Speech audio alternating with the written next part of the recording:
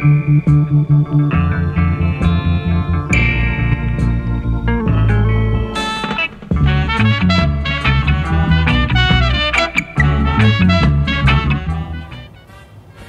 always go to rebel, you know. But what is your alternative? You have to have something good to replace it. Just like Jamaicans have one of the most slave rebellions in the history of slavery, you know. Because the Maroon fought an 84-year war, 84-year straight war, Maroon fight, to free themselves and to get rid of colonialism.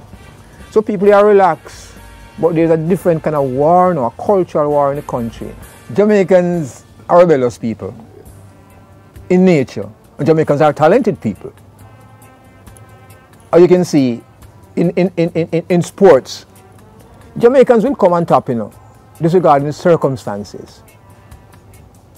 Because we still have to mention Usain Bolt, what he has achieved within such a short time. He's 100% Jamaican. You have to look at Marcus Garvey, you look at Bob Marley, you get me?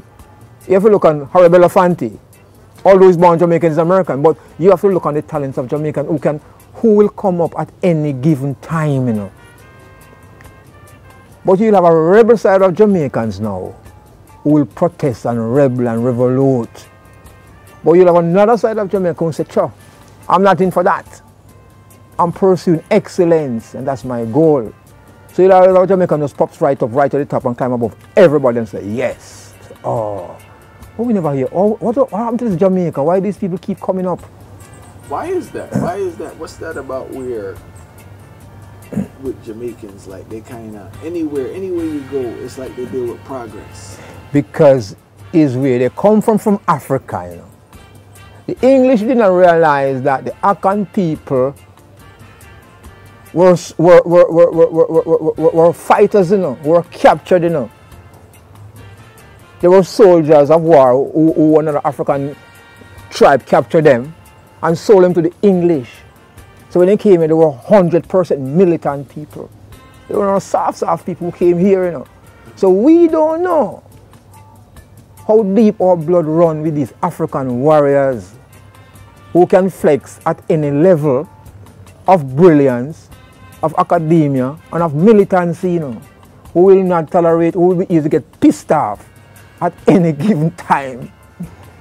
But as a Jamaican, it's nice to see you, then you get well pissed, you know, and he can react at any given angle, at any given time. Because Jamaicans have a short fuse, and Jamaicans are very loving. You don't know what he will do, but if you know him enough, you can predict him. So that's the revolutionary nature of Jamaica. Remember that the slave bloodline still exists, you know. And we still have the Kumina, you know. We still have the Mayal, we still have the Dinky Minis, we still have the Gere, you know. Those are African 100% traditions. No matter how from the 15 or 9, you know, it come right down to now. So you find, say, it's like a DNA. You can't get rid of it, it's there. So you look at this generation, it can pops up into those people, retain the Africanness, show the life to their children, grandchildren, great-grandchildren. But a Jamaican will tell you that he's not going to Africa. He's Jamaican. But you can see the Africanness in him, in his activities, on talk, on walk, on look. But he's not conscious of it, you know. But it's there.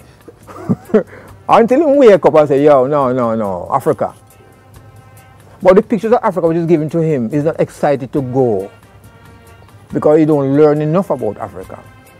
But you have African traditional practices here, which is good. Yeah.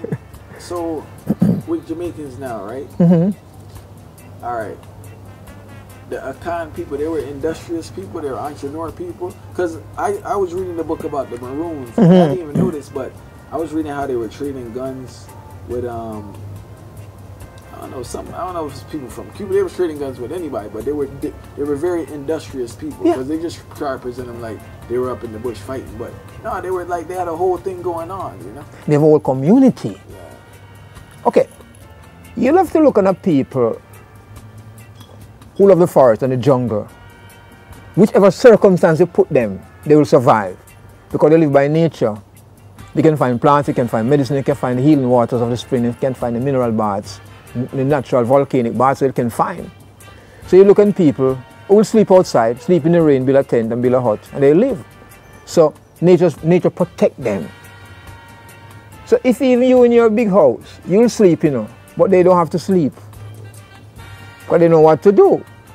See? So you're looking at people who can survive ages and ages and time, but they keep it to themselves. They keep a bond within themselves and they keep their history among themselves.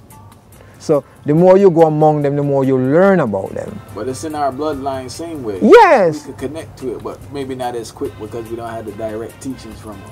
Exactly. Thank you so much for watching I Never Knew TV. Please subscribe, comment, like, share.